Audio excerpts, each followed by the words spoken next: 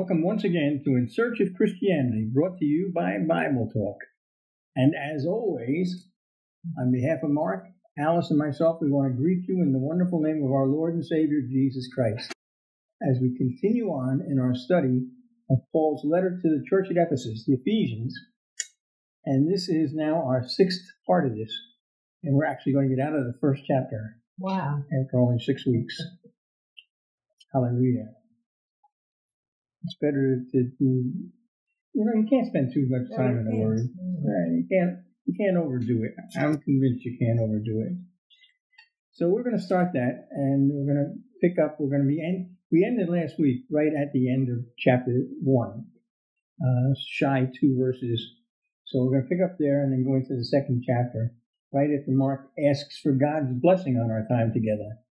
Oh Lord, you said in your word, if anybody lacks wisdom, let him ask. So Lord, we ask wisdom to see what's in your word, to put it in our hearts, minds, and lives. Amen. Amen. Okay. As I said, last week we ended right at the end of chapter 1.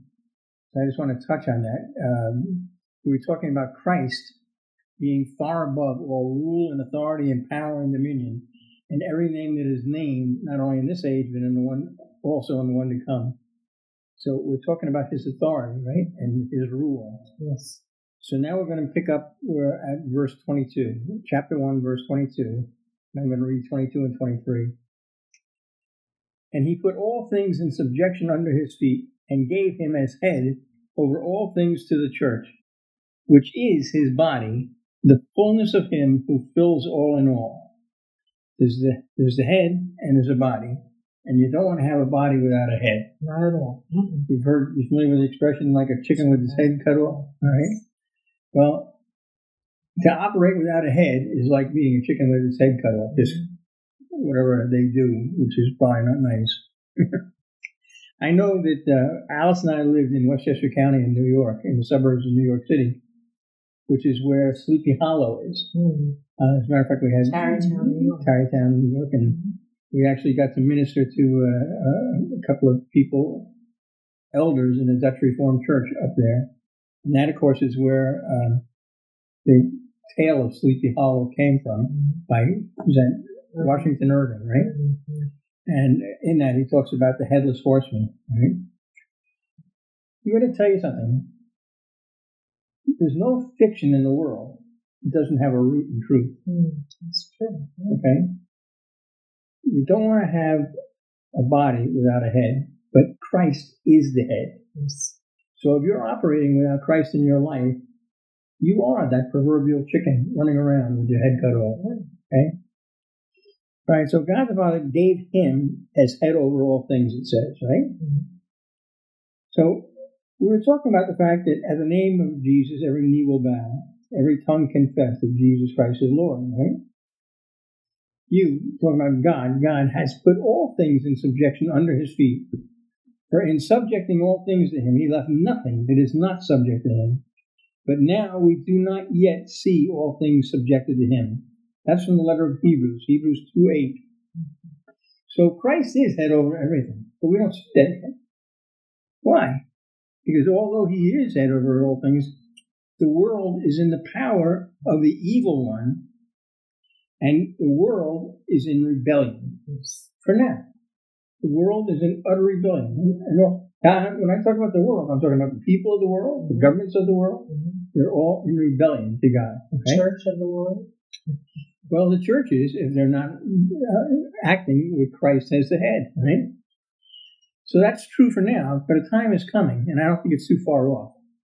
Well, I'll tell you what the time is. Let me read it to you from Revelation, the book of Revelation, in chapter 19. I'm going to read verses 11 to 16. And I saw heaven open, and behold, a white horse, and he who sat on it is called Faithful and True, and in righteousness he judges and wages war. His eyes are a flame of fire, and on his head are many diadems. And he has a name written on him which no one knows except himself. He is clothed with a robe dipped in blood, and his name is called the Word of God. And the armies which are in heaven, clothed in fine linen, white and clean, were following him on white horses. From his mouth comes a sharp sword, so that with it he may strike down the nations, and he will rule them with a rod of iron. And he treads the winepress of the fierce wrath of God, the Almighty. And on his robe and on his thigh he has a name written, King of Kings and Lord of Lords. So that time is coming. But that said, he's going to put the world in submission, right? Mm-hmm.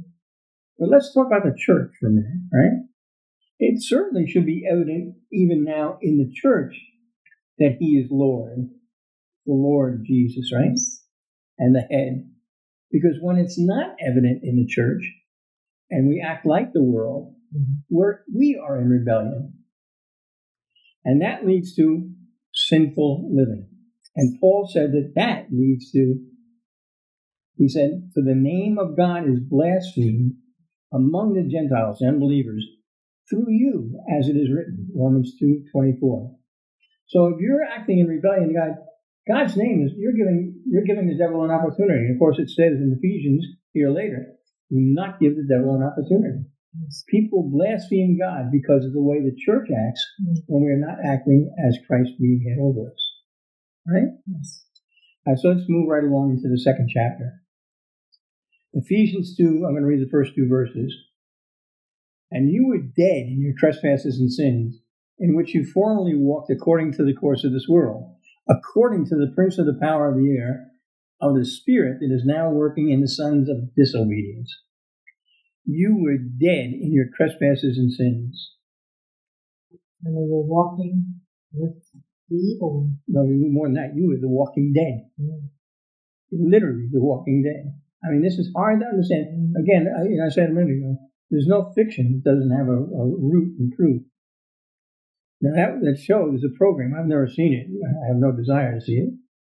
But it's a really popular series apparently, which it's been nominated for so many awards over the 10 years since 2010 that it started.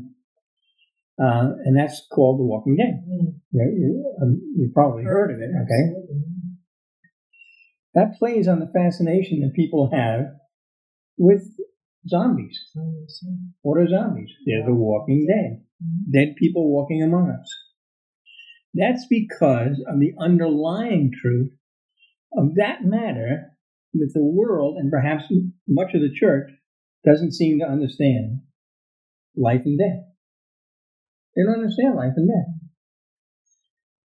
I'm going to go right back to the beginning, Genesis chapter 2. I'm going to read verses 16 and 17.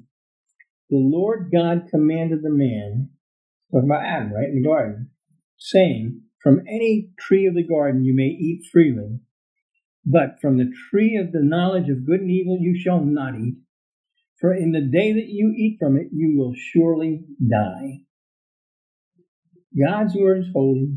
God's word is true, and he watches over it to perform it. When Adam and the woman sinned, it is written, I'm going on to chapter 3, verses 23 and 24 in Genesis. Therefore the Lord God sent him out from the Garden of Eden to cultivate the ground from which he was taken. So he drove the man out, and at the east of the Garden of Eden he stationed a cherubim and a flaming sword, which turned in every direction to guard the way to the tree of life. Scripture reveals that Adam spent 930 years on earth. But he died the day that he sinned. Why? He was the walking dead. Why?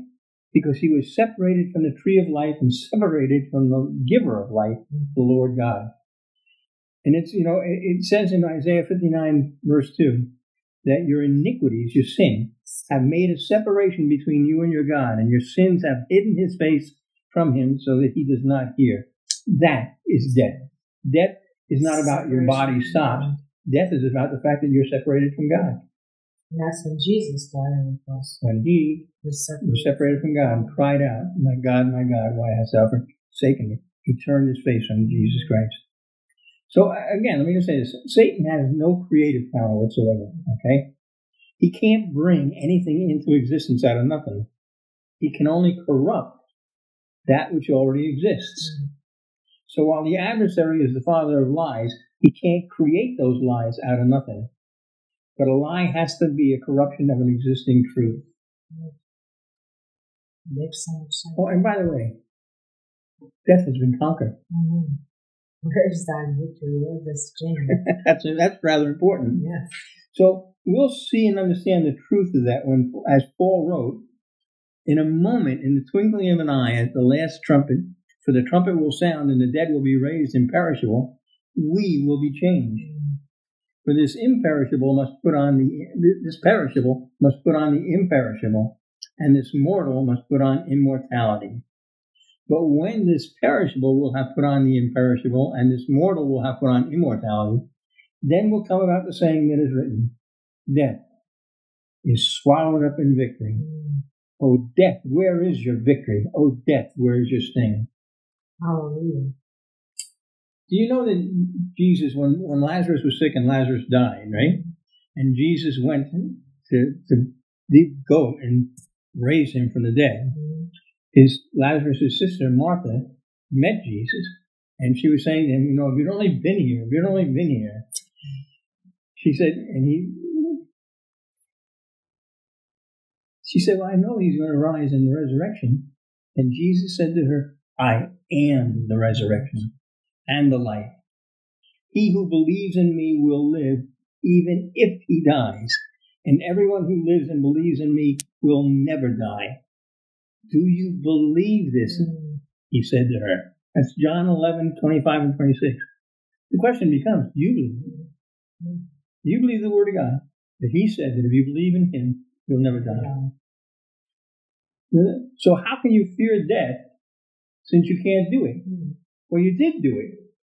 Because on the day that you were born again, it says you died and your life was hidden in Christ with God. Right? If you hadn't died, there'd be no reason to be born again. Right. Because it says it's appointed unto man to die once and then the judgment. So if you're listening to me and you have a right relationship with Jesus Christ, it's because you died. You died. You were crucified. You were buried with him. Hallelujah. It's done. It's over. It wasn't too bad, was it? Okay. Let me go on to the next verse. Verse 3. Chapter 2, verse 3.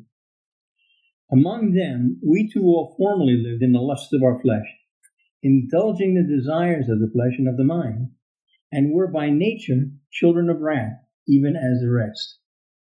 Among them, Paul says. Who's them? The sons of disobedience, otherwise known as the world. And when it comes to the world, you can't be unequally yoked. Now you don't have to go out of the world, all right? You're in it, but not of it. You can visit with them to proclaim the good news of Jesus Christ, but you can't be bound together with them. He says, we too all formerly lived. The key here, of course, is formerly lived, because it's quite evident in the New Testament, in our new life in Christ, that it demands a new lifestyle. Yes. Okay? If you have new life, you have to need a new lifestyle. Now, Paul writes a little later here in Ephesians, and he says, for you were formerly darkness, but now you are light in the Lord. Walk as children of the light. It's Ephesians 5:8. You better be able to say or sing that song. That should be your anthem. What a difference he's made in my life. Because he gave you life, all right? And I like this, by the way. The King James translates that formerly lived as had our conversation. Sound different? That sounds like a strange difference. But consider this. Luke, Jesus said in the Gospel of Luke, I'm reading Luke 6:45, the good person out of the good treasure of his heart produces good, and the evil person out of his evil treasure produces evil. For out of the abundance of the heart his mouth speaks. Did you hear that? Yes. James kind of is writing a commentary on that, in my opinion, when he writes, this is James 3, verses 4 and 6. Look at the ships also. Though they're so great and are driven by strong winds, they're still directed by a very small rudder, wherever the inclination of the pilot desires. So the tongue is a small part of the body, and yet it boasts of great things. See how great a forest is set aflame by a small fire. And the tongue is a fire, the very world of iniquity. The tongue is set among our members as that which defiles the entire body and sets on fire the course of our life, and it is set on fire by hell. I can't see your heart. I can't know your heart. I shouldn't say I can't know your heart. Because I can hear it. I can't see your heart. God searches the heart. But I can hear your heart. How do I hear it? Because out of the abundance of your heart the mouth speaks. And since our citizenship is in heaven, isn't it? It's our conversation. That's the way the King James translates citizenship there, because that's what it is. Yeah. So, yeah, you need to talk differently than you talked before you were saved. That's a fact. And that's how you know where people are from, is by your conversations. Okay? So he goes on, it says, indulging the desires of the flesh and of the mind. The simple answer to that natural tendency, for those of us who are seated in heavenly places, has already been written for our instruction. Remember? Whatever was written in earlier times was written for our instruction. So in Psalm 73:25, and I think you actually said this at the end of last week, whom have I in heaven but you? And besides you, I desire nothing on earth. It's surely about what you desire. Your conversation is going to be driven by what you desire. Because in verse 3, it talks about the lust of our flesh indulging the desires Right, exactly. of the flesh. The desires of the flesh. Mm-hmm. So it's the desires of the corrupt flesh and the unrenewed mind, or the desires of the heart cleansed and renewed by the blood of the Lamb. New creation. Well, a new creation has a new heart. Yes. And that new heart should bring forth something new. Yes. So we're supposed to fix our heart, our eyes and our minds on Jesus, the lover of my soul, as Charles Wesley wrote in that beautiful hymn back in like 1740, right? Doing that will make him the desire of your heart. And you will know the wonderful truth of these verses. His mouth is full of sweetness, and he is wholly desirable. I am my beloved, and his desire is for me. The Song of Solomon, that's chapter 5, I read verses 16, and then chapter 7, verse 10. Where's your desire? I mean, think of that verse. I desire nothing on earth but thee. Well, and our only desire is to please him. Our dear brother Arthur Burt, now going to be with the Lord, used to say, what a man believes in his heart, rules him.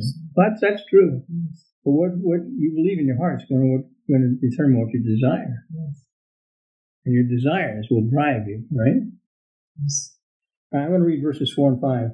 But God, being rich in mercy, because of his great love with which he has loved us, even when we were dead in our transgressions, made us alive together with Christ. By grace you have been saved. His great love with which he loved us. I love that. I've said so many times in the past, Christianity is not about stained glass windows, padded pews, pipe organs, big cathedrals. It's about a love affair with Jesus Christ. It's not about animal sacrifices, rituals, and relics. It's all about his great love with which he loved us. And always remember this. We love him because he first loved us, as it says in 1 John 4:19. Right? It's funny because I said that to Alice the other day. I asked her, I was praying, and I said, Alice, why do you love me? And she had some good answers. But I said, there's one reason you love me, because I first loved you. And that's true. And that is true. You loved me before I loved him. Well, it's true. It's God's given me that opportunity to see this in action in my life. I flew as an air crewman in the U.S. Navy, and I'd come back to drop off a plane and get another plane in New York one weekend, because I used to get those hops because I lived in New York, and that was a blessing to me. And I'd come home I don't even know if it was for a whole weekend. A short stint. Yeah, but somebody invited me to a party for a friend of ours who was going into the military. And I didn't really want to go, but I got talked into it. When I went to that party, and there at that party, for the first time in my life, I saw Alice. I went home that night, and I said to my mother, now I was like 21, 20 years, around that. I must have been 21. And I said to my mother, I just met the girl I'm going to marry. I fell in love. It truly was love at first sight. It wasn't so for Alice. Took me a little bit longer. Because she loved me because I first loved her. I wore it down. Okay. We were meant to be. Well, it was, because that was the hand of God. Yes, it was. And the love of God, the great love of God, at work in our lives. I mean, it drew me to Jesus. God brought me to you, it drew you to me. Hallelujah. Thank you, Jesus. So it says in verse 6, and raised us up with him and seated us with him in the heavenly places in Christ Jesus. Seated us in heavenly places. Now this might not appear to be a reality in our lives right now, before his return. I mean, I appear to be seated right here, right now. But the Word of God is true. Yes, it is. All right? So how will it appear, that reality come to appear? It won't unless we come to know and obey the word of Scriptures. It says in Hebrews 12, verses 1 and 2, therefore, since we have so great a cloud of witness surrounding us, let us also lay aside every encumbrance and the sin which so easily entangles us, and let us run with endurance the race set before us, fixing our eyes on Jesus, the author and perfecter of faith, who for the joy set before him endured the cross, despising shame, and has sat down at the right hand of the throne of God. That's how he got to be seated in the heavenly places, right? But we need to fix our eyes on Jesus Christ. He's in heavenly places. You know, one of my favorite old hymns, and this goes back many, many years, it was from Helen Lamell. And I think she must have been seated in heavenly places now when I first found this. She wrote the words of this beautiful hymn. Turn your eyes upon Jesus. Look full in his wonderful face. And the things of earth will go strangely dim in the light of his glory and grace. You know how you can find out you're seated in heaven? Fix your eyes on Jesus, and everything else will start to disappear around you. Set your mind on the things above, not on the things that are on earth. That's what Paul wrote to the Colossians, Colossians 3:2. So when you set your mind on the things above, when you set your eyes on Jesus who is above, all of a sudden you'll start to be more and more conscious of what Christ has done in your life, what God the Father has done through Christ. And yes, you are seated in heavenly places with him, even now. I said before, we don't understand death. We don't understand time. We do not understand time. To the Lord, a day is as 1,000 years, 1,000 years as a day. We have a very, very poor recognition of what time is in eternity. Eternity is the absence of time. So when you do that, when you fix your eyes on Jesus and you fix your mind on the things above, that's going to result in this. And I'm going to read Revelation 3:21. He who overcomes, I will grant him to sit down with me on my throne, as I also overcame and sat down with my Father on his throne. How is that going to happen? Because when you overcome, right? We are overcomers. We are overcomers. We're more than conquerors, right? All right, so going on to verses 7, 8, and 9, it says, so that in the ages to come, he might show the surpassing riches of his grace and kindness towards us in Christ Jesus. For by grace you have been saved through faith, and that not of yourselves. It is the gift of God, not as a result of works, so that no one may boast. Not of works. It's the free gift of God, right? But it's because of the surpassing, the King James says, exceeding riches of his grace. Now, you know, the Lord would say to Paul, my grace is sufficient, to address him when he was in his weakness, right? In 2 Corinthians 12, go look it up. But Paul, who is the chief of sinners, as it says in 1 Timothy, in the first chapter, truly realized that God's grace far surpassed and exceeded the need. It was, and still is, both abundant and amazing. Hallelujah. That's right. Amazing. It's not about works. Amen. It is. You know, you sing the song, you really get a clue what it's about, that amazing grace. Because God did for you through His Son, Jesus Christ, what you could never in a million years do for yourself. He saved a wretch like me. Because you couldn't go to church enough, you couldn't fast enough, you couldn't tithe enough, you can't do anything on your own that's going to make you right with God the Father. Nothing. It took the shed blood of Jesus Christ.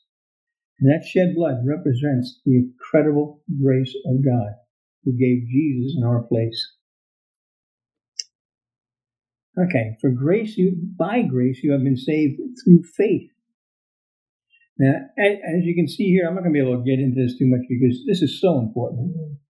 You can see here, Paul obviously knew that wonderful truth. And then Martin Luther would come to realize that truth in the 1500s.